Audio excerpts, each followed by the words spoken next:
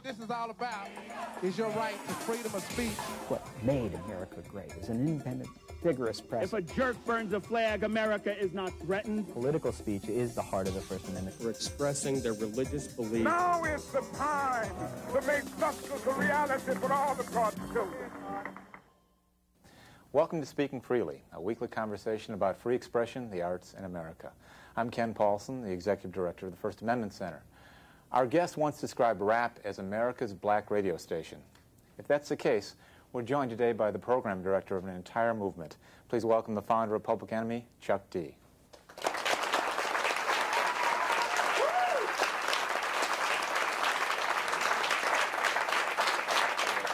You're a man of opinions. What I didn't know until reading a bit more about you was that your folks were both activists, that you grew up in a household of opinions.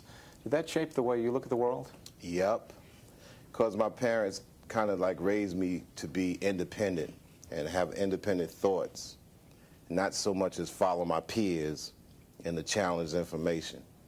So, I mean, to be an activist just means that they were conscious of certain facts that were circulating in them. And in the 60s, they were in their 20s, late 20s, so that was a time where you had a conscious movement where people were actually looking into themselves, finding out about themselves, and trying to do something to better themselves. And my parents encouraged me to do so myself.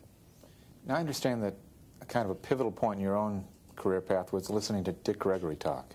Yeah. Dick Gregory came to my alma mater, if that's what I could call it, Adelphi University in 1983 and turned me out, meaning that he came and spoke as part of a Black History lecture series, something I've been involved with for the last 11 years. And I never heard a man so funny then get so deadly serious and cover topics and issues all in the span of an hour and a half. So it was totally fascinating to me. And I said, well, you know what? If I happen to do anything on a public stage, I would hope to do it half as good. So from where did the musical, concept come from? If you're motivated by Dick Gregory was a speaker, he was a man who organized movements. Why'd you do it through music? Well, in my earliest recollection of music is always in my household. My mother listened to Motown, Stax, Atlantic, from Roberta Flack, Aretha Franklin, Stevie Wonder, Chuck, do your chores, and you got music playing just, part of, seeping into your bloodstream and airstream. And my father, liked jazz here and there, but I was mainly into sports. I was into the organization of sports, and a lot of black folks made strong inroads into sports that captivated my interest. And the whole hip-hop thing that hit me in the middle of the 1970s got me into the music because it was the technical aspect of it, technology, 2 turntables, a mixer, a microphone. I was totally confused. I was like, why do they need 2 turntables? In case the one over there breaks down, this person is very prepared. But that struck me as being, something to get involved with this thing called hip-hop and rap music. And then if you study rap music, you would understand that it's not a music, it's rap, a vocal application over music. And the musics have already been defined as soul, jazz, rhythm and blues, then rock and roll, and so on and so on. And that got me into doing a serious back cataloging of understanding the history of black people's involvement in music. And if you study our music, you get our history by default, especially the last 100 years. When you looked at the early years of rap, people like Grandmaster Flash, organizations, those rap artists took a risk. They took a commercial risk in the first place because, with rare exceptions, what was then called R&B, soul music, didn't have a lot of political overtones. Did that inspire you? Did that affect the way you approached your music? Of course. Grandmaster Flash influenced me 3 years before before rap records ever came out. And he was the first DJ I seen do it correctly and just take risks and take chances and never be offbeat. Hence his rhymers, his rappers at the time that rapped with him, Melly Mel, fantastic influence because he never made a mistake and he used big words and he wasn't quite simplistic. So those influences hit me as early as 1976, 1977, before records. So when they first started to record, you just would know that they would be the first to take these extreme chances with the art because they were far ahead, light years ahead of everybody else. So by the time they had Social Discussion in 1983 with The Message, they had already covered all the other terrains in rap music and hip-hop anyway. So it was expected from them. And so therefore, they no doubt were an immense influence. Can you talk about the origins of Public Enemy? How did that come about? I first got involved in hip-hop by doing graphic design, doing flyers. That was my major in college, and I was always this artistic phenom. So the left side of my brain was always kicking. And I would do hip-hop flyers on Long Island and Queens, and all of a sudden I got involved in being involved with a mobile DJ unit called Spectrum, Hank Shockley, in 1979. And coincidentally, the first hip-hop records came out in July 1979 and October 1979. I was already a sophomore in college. So the bug had hit me because I thought it was inconceivable that there could be such a thing as a hip-hop record or a rap record because it was a party thing about 3 hours long. So when the first hip-hop record came out, or I should say that when the second one came out in October, Sugar Hill Gang's Rapper's Delight, it was 15 minutes long. But the ironic fact was how short the record was as opposed to how lengthy it was. So, how did you determine that you had talent? I never considered myself a talent. I always considered myself somebody who was like Pete Rose in baseball. I have to run and hustle and dive to first base. There's guys like Big Daddy Kane, hands up and hands down, the most talented rapper I've ever seen, somebody who could come off the top of their head. I never had those talents. The only talent I think that was really God-given was my voice. And back in the early days of rhyming in hip-hop, you had to have a strong voice because most of the systems were cheap. So if you didn't have a voice that can cut, people would say, get off the mic, and I never got thrown off the mic.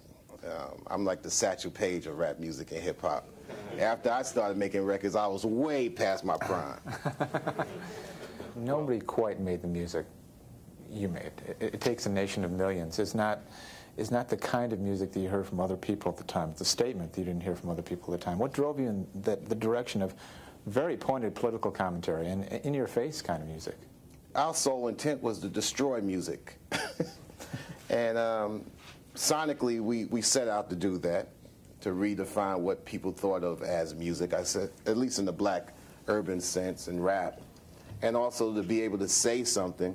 Rap was basically about, to us, is saying what you know and saying what you believe and just filling the rap up with words.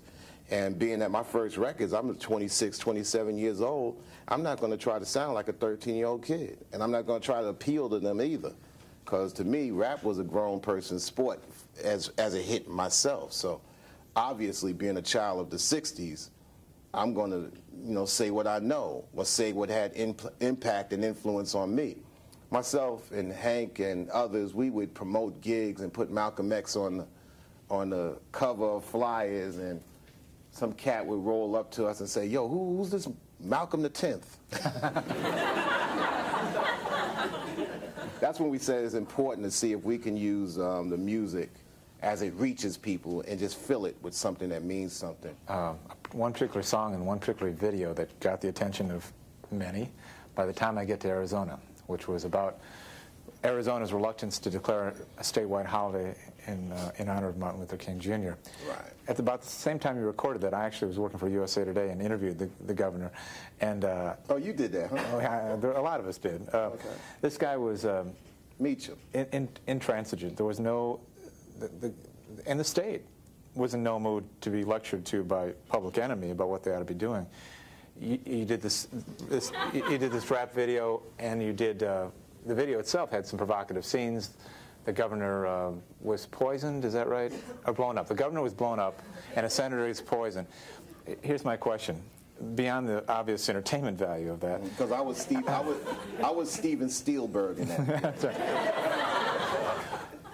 Who were you trying to communicate with? Did you have any sense that the people of Arizona would watch the video or hear the song and go, Governor, you're wrong when you declare a national holiday? Because on the ground in Arizona, they weren't listening. Well, my whole thing, we knew that music can make an impact based on communicating to people, especially through MTV. And if MTV is not going to be empty and is going to put, a video across the world, I always believed that music, you can help the people, you can hurt the people, or be transparent.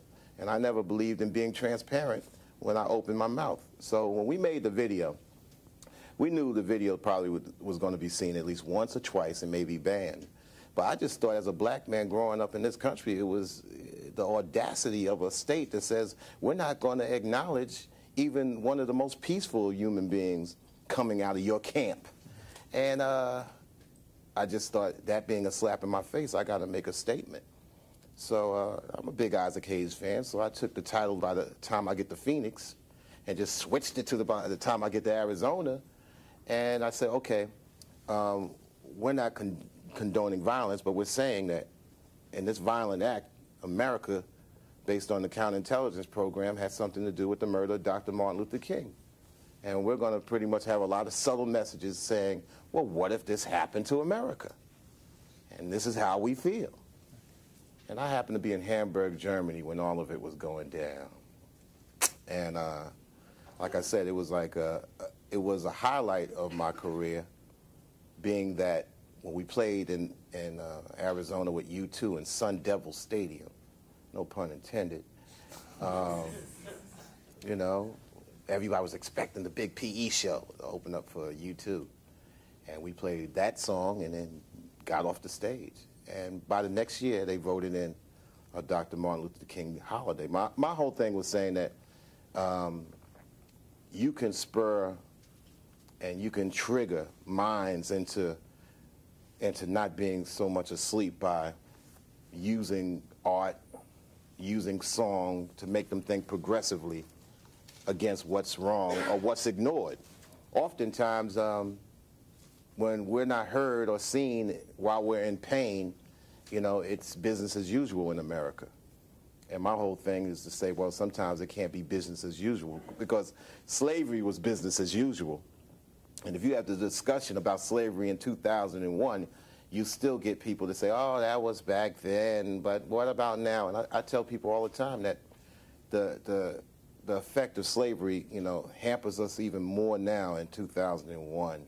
The slave mentality that's running rampant in the black community, even in 2001. What you would expect, something that took place over 300 years, I guess officially, in this country or in this hemisphere, would have an effect maybe for 1,000 years.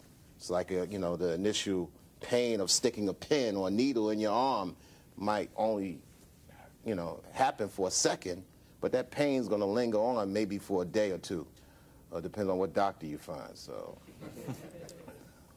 when you talk about that period being the highlight for you, you truly created a firestorm. There's a remarkable backlash, and although I'm confident that Public Enemy's created discussion, because it was definitely discussion. Front page, USA Today. I was like, whoa! And it wasn't just to create controversy for controversy's sake. Right. And it wasn't to create controversy for sales' sake. My whole thing is like, if I'm publicly seen to have a platform, if something bothers me that affects us as a masses or affects us as people, it's my obligation and duty to use the medium that reaches out to the people to bring a certain point or issue that's tucked to the back up for discussion. And that's what we did. And a lot of people looked at rap music as being unable to do that. When you look back at your career with Public Enemy, are there other songs that stand out for you where you go, we made a difference there, we made a statement there, and I feel particularly good about that? Fight the Power, Do the Right Thing. Spike Lee made that happen. Sat down with Spike Lee, Soho. It was a simple discussion. Spike says, come up with an anthem. I went overseas, came back with an anthem. But Spike Lee made it happen by shooting 2 videos, a big one in Bed-Stuy, having the movie, and then putting it in the movie 8 to 10 times. I was like, whoa, he made that happen. Yes, I put the words together, but you know, it's a team that makes things happen. And if it wasn't for Spike Lee making that happen, I think that was a very important key part to Public Enemy's career. And I looked back and I said, well, you know, that's something that I wrote, but it was taken and the ball was run into the end zone by other powers that wanted to help out. And early on, when you heard that people were saying none of your music should be on the radio, what was your reaction to that? Well, first of all, they never really considered rap music music. And then they said, well, it's a kid's music. I remember when George Harrison once called rap music computerized rot. And then I said publicly, I said, well, you know, if it was a Lennon or McCartney, I would have felt dissed, but. Now, I remember when Tipper Gore came up with the parental advisory sticker, and Fear of a Black Planet was coming out. And automatically, they said that we had to wear the sticker on the cover of Fear of a Black Planet, which is going to mess up my artwork. Now, I was like, well, I don't have anything derogatory towards anybody in this album. I'm not saying a lot of curse words. But I said, you know, if they gave me caution, revolutionary lyrics inside, I said I could agree with that. But I couldn't agree with the fact that parents had to watch out for what I had to say. I think that was one of the most examined albums all the way up to Eminem. And the fact is they couldn't find anything inside it but deep, detailed discussion on things I think young people could look out for when they get older, or even older people could look towards themselves or look towards their peers to inform it, while still having a good time and jumping up and down and going to the concerts and doing their thing. So, I mean, I learned from James Brown, Say It Loud, I'm Black and I'm Proud. I'm 8 years old. Had a profound effect on me because the year before, let's say the Newlywed Game would be on, and me and my brothers and sisters, me and my brother and my sister would be out, oh, we got a colored couple on. Let's vote for the coloreds. We was colored the year before. And 3 years before that, we was Negroes. And so I'm like, okay, Say It Loud, I'm Black and I'm Proud, signify we're black, end of discussion, it's a good thing to roll with. So that was a song. Same thing as Sly and the Family Stone. They would say songs that actually brought people together with their commonalities and threw the differences aside. So we tried to work with the elements of those. And you know, if they gave me a sticker in 1990 for Fear of a Black Planet without looking into the details of what was there, then I was like, say, well, you know, that's business as usual in America. Well, we had Bo Diddley on the show not long ago. And Bo had this record in 1955 called I'm a Man. And those of you who aren't familiar with it, the lyrics are basically line up all the pretty women, and I'll make love to them all in an hour. Bo's a hell of a man. Yeah, he is. and he still sings it at age 70-something, and he still seems to mean it. But what's funny is that Bo was under attack for dirty music in 1955. But Bo was a spirited guy and obviously embraced R&B at a time when it had, you know, it really did have an edge to it. What Bo said was, I can't stand this current music. It's too dirty. This rap music is awful. It's influencing our kids in a negative way, which is the heart of my question to you, because you were being attacked really for your political stance as much as for the content. Here today, Senator Clinton, Senator Lieberman, many others are criticizing the content of rap not because it's revolutionary, but because of profanity, sexual content. Do you see today's music in a different light than you saw your own music? Of course, it's a different time. Right now, you got, you might have 29 and 28-year-olds with 29 and 8-year-old issues, but with their target audience being 8 to 17. Now, I don't believe so much in regulation as in the fact that you have to navigate or teach kids how to navigate through the massive information that's coming at them. People's fantasy is their reality. And if you don't have your realities down, which is your education, your economics, your enforcement, your environment, which is often the case in the black community, you could fall into a situation where fantasy and reality has a very thin line between the two. And when you have that very thin line between the two, not only does art imitate life, but life can imitate art, be reciprocated. And that's what we're facing with information today. You have situations that control images, images create perceptions, and young people, without being able to navigate through information and images, will follow their peers based on the perception. And that's where it gets dangerous. And you have some communities that can't hold their own water, and thus the community I come from. Our realities are not controlled by us. So therefore, we can be dictated to on how to act. So that goes with television, music, film. You know, I mean, I come from a community where cats actually, you know, they might go to a video game and actually feel that they know what it feels like to blow somebody's head off. Son, yo, if I really got a piece, it'd be on. I mean, and it's very easy to get locked up into your own frame of mind nowadays, because your own frame of mind can be sold to you. So I think the politicians have an issue when it comes down to dealing with kids, because today's education curriculums are outdated to teach kids on how to deal with the millennium age of mass propaganda and information. You know, they're learning about Patrick Henry, whoop-de-whoop. Okay, cool, you got to learn about that, but can you actually learn how to deal with a person and look them in the eye, face to face? Because you even got adults who are, yeah, chat. Oh, yeah, girl, when I see you, yo, on the real, I'll catch you at the club, girl. Okay, I'll see you then. And then when they get to meet each other, they can't even look at each other in the eye. So how are you? Fine. Then when they get home, I had a great time. You know, this is a serious issue. It's like, you know, Prince says, you know, you get on top of technology, you don't let technology get on top of you. You be on top of the computer, you get on the computer, don't let the computer get on you, because you can actually lose it and fall into big brotherism. And that's where we're at. You got companies out there who are basically heading to the streets of Bel Air based on the expense of the hood or the community, which is thrust upon as being this big TV show of entertainment. And whatever goes down, it's real TV, it's reality. But really, a lot of people are taking on those images because it's the only thing that's communicating to them.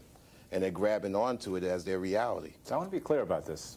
Yeah, be clear. Be clear. Are you talking about popular culture being dangerous to the welfare of young people and that somebody needs to do something about it? Yes, because it's combined with technologies that go beyond the scope of understanding. Technologies are controlled by corporations for the sake that people go in there and open their wallets up and be subservient to it. So some of these things that are coming across the radio shouldn't be on the radio. Maybe it's like you can't regulate the record companies, but you definitely got to get to the point where you got to understand how to have some kind of regulation on the airwaves. Chuck D is saying we need to keep some music off the radio. Could I see your driver's license?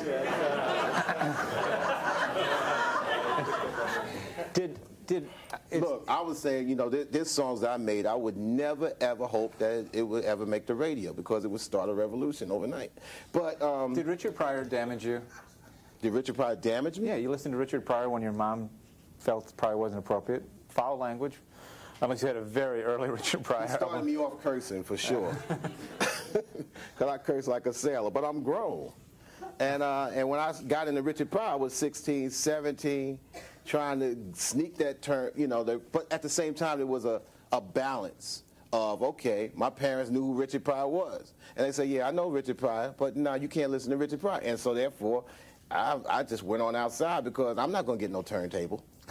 But it might have been different if I was able to get a CD player or a cassette Walkman. Hey, your concerns about parenting are echoed all over this country. But you are Chuck Fight the Power D.